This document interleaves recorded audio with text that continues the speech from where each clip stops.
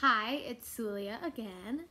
We just finished our first acting training session, and it was so fun. I love the acting portion. I love acting. I think that's my favorite of the three. Actually, I love singing quite a lot, and acting a song is pretty magical, but I feel the strongest in acting.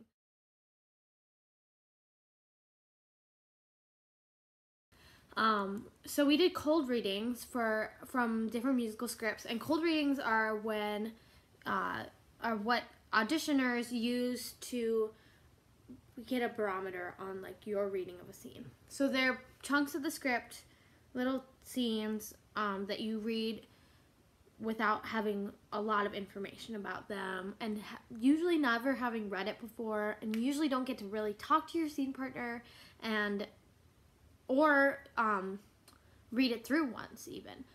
So a lot of the time you're like just trying to get in sync with like the script. And so for a lot of places you are just thrown into a role that you might even be like the opposite gender, or they just want to see what you can do with the part. And it was really cool this week. I mean, I've done a lot of cold readings. I'm mostly a play actor. I mostly do plays in my life, so I do a lot of auditions with cold reads. They are tough. I much prefer getting the scene beforehand. I much prefer reading the whole play. I'm like, I want to know this person before I even get in the room. So it was cool though. We learned a lot, I think.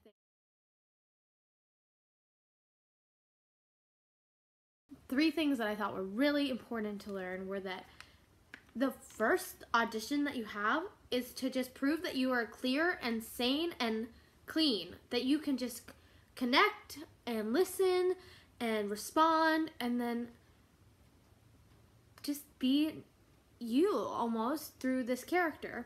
You don't need to do like a crazy thing to prove that you are like valid. A lot of the time they'll trust in you that you can do that, and then at the callback you have to trust them that they will bring that out of you. Another thing that I thought was really important to like really focus on in an audition scenario was that Gary was really punctuating, Gary Briggle, who was our teacher. He was really punctuating that you are acting for your scene partner. You're not acting for you. And while I know that, it's so nice to have that like reconfirmed within me, because you often forget that like in an audition, you're not there for you. Sometimes you just need to be there for them, because that's why people are in spaces with one another most of the time. But giving to your scene partner is like the best thing you can do.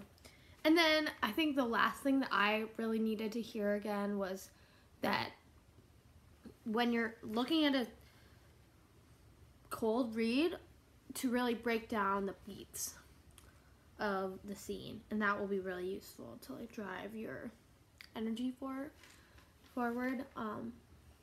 Yeah.